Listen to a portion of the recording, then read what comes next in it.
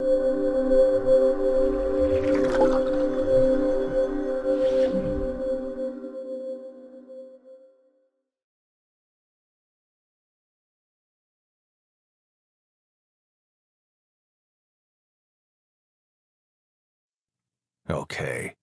so if that is the case, then we would need to take it up with the users and the fans, as they are the ones that know what they need, and they are the reason that we do what we do here.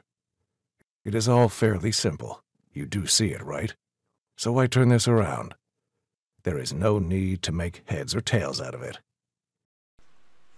Hello everyone and welcome back to another episode. Today we're going to be working in Iclone, 3D Exchange, and Motionbuilder.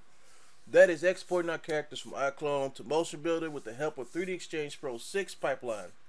I will also reverse this process by bringing everything we did in Motionbuilder back to Iclone.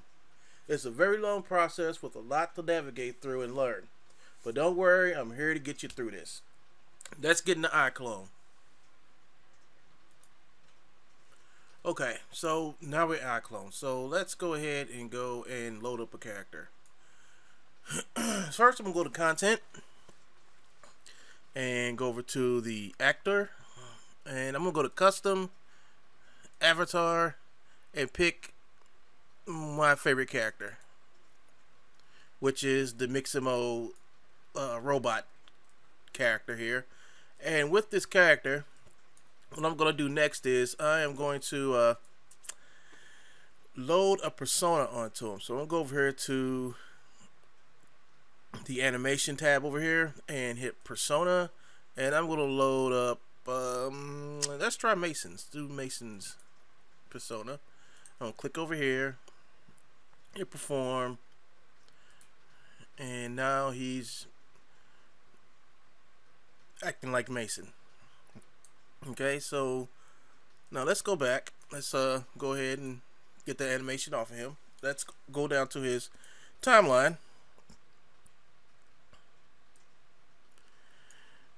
And let's go all the way to the beginning of his timeline, and you will see that he has a pose on him.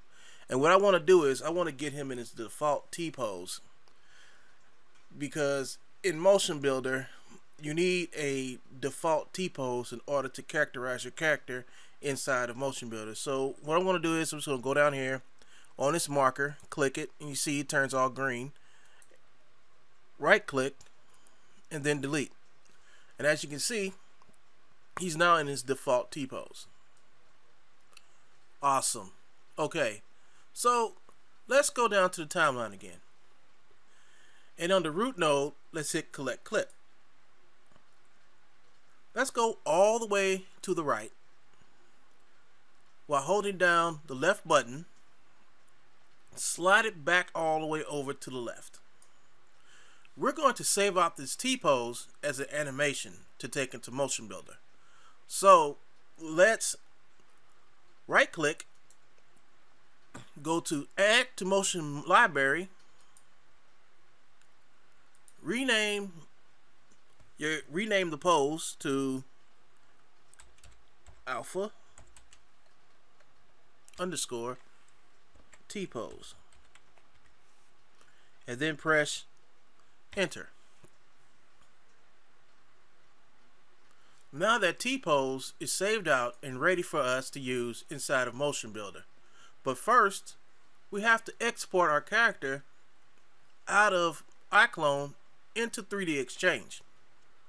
Okay, great. So let's get this character over into 3D Exchange, and that's very easy by just going over here to the modify panel, scrolling all the way down to edit in 3D Exchange, click the button.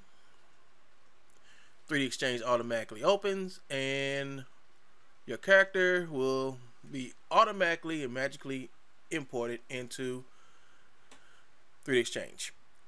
So now that it's loaded up, let's go over here to the animation panel, and you have a import motion library, and then you have a perform editor right here. The perform editor is basically all the animation that you're going to be taking out of 3D Exchange. Motion library is based on the animation you want to go into perform editor. So what you want to do is, as you can see, all the animation of Mason's persona are all up here, but everything except for the T-pose is not. So what you want to do is just hit import. It'll automatically take you to the motion library, and you look for the animation that we saved out, alpha T-pose, and you just double click, and it's right there inside of the motion library. So what you want to do is, I'll just go down here and just delete all, so you won't get no double animation down here, and then hit the add all to perform. And the reason why I did that is because that's highlighted. So let's let's go here and delete that again. So now what we're going to do is we're going to hit add all to perform again, and all the animations that were up here are now down here, including the T-pose. Great. So now let's export this character out to Motionbuilder, or so Motionbuilder can use it. So let's go to FBX. Let's name it alpha PH shift underscore Mason shift underscore 1.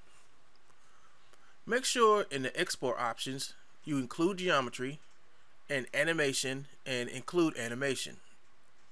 Everything else stays the same except for over here where it says advanced setting. Click and then click Motionbuilder on the roll down menu. Now we're set. So make sure that you put this in a directory you're going to remember. And by doing that, I mean just go over to browse and just find a directory, and then just saving it to that directory. Hit OK. And now all your the character and all the animations are being exported out. Awesome. So now that's done. Let's head on over to Motionbuilder, shall we?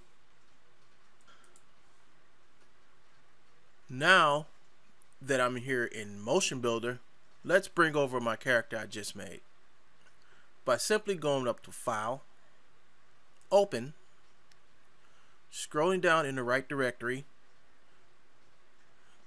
to alpha Mason underscore 1, double click, leave everything, don't touch nothing in here, just slide down to open. And now our character is inside of Motionbuilder with all of his animations. Well, all of Mason's animations. And that's the T-pose. That's there. Okay, so we have everything we need to start modifying our animation inside of Motionbuilder, but first things first, we have to characterize our character. So first we have to go down here to Navigator, go to Scene, click on to where it says Alpha Hips, click the plus button, and all of his bones in his structure will appear. Now, once you highlight one of his bones by just simply going up to a bone and just right clicking on a bone, it will be highlighted, and that's all you need to do is highlight just one bone.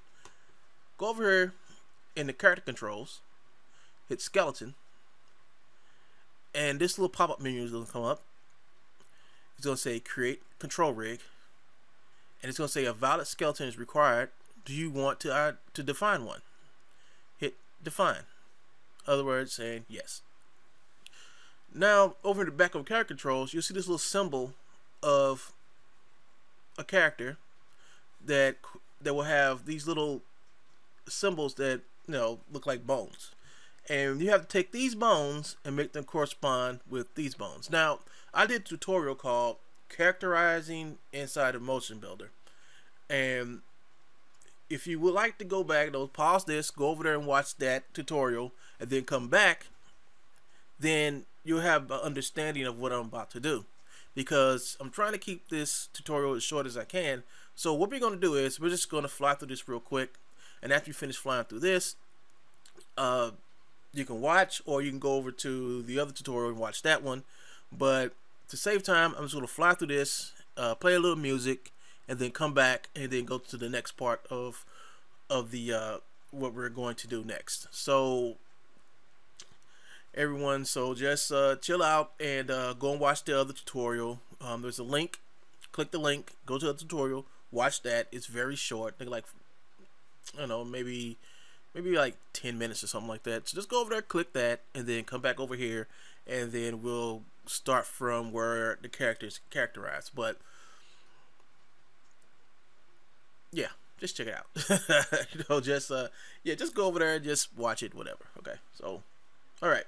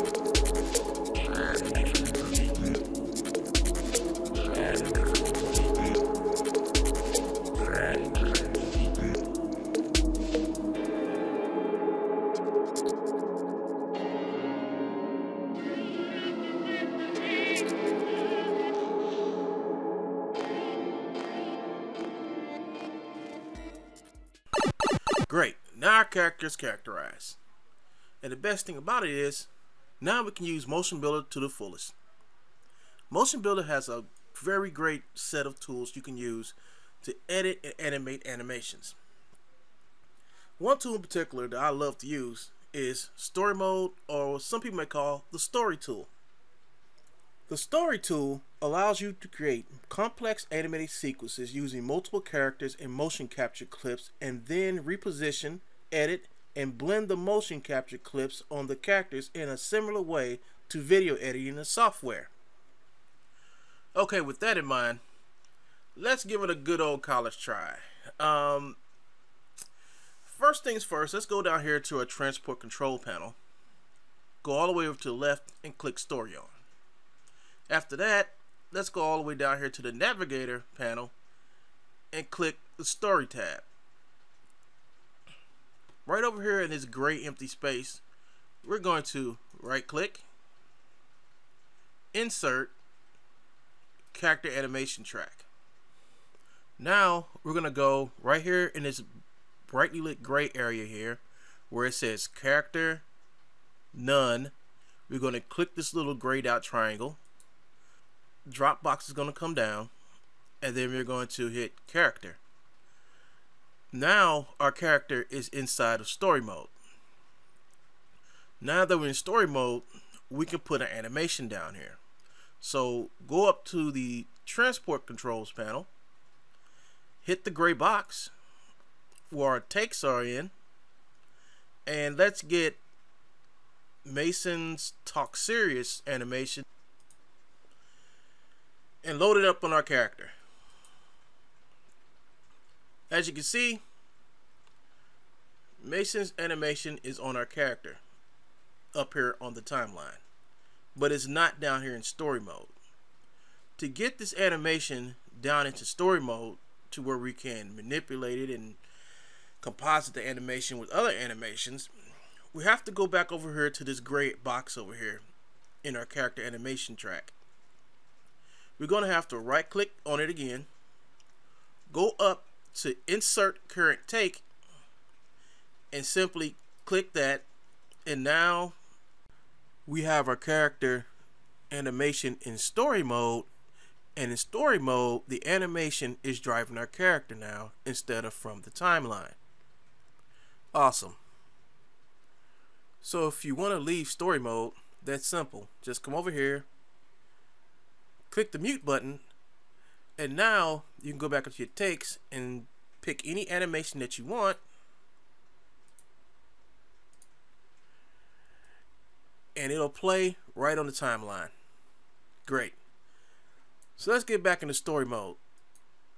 So now that we have our animation in story mode, we have to add the second animation, and that is Mason pulling out the gun. So what we'll do is we'll go to Mixamo and download a free animation from Mixamo and add it to the character track so we can take the animations and composite them together. Okay, so that's about as much time as I have today to do this tutorial.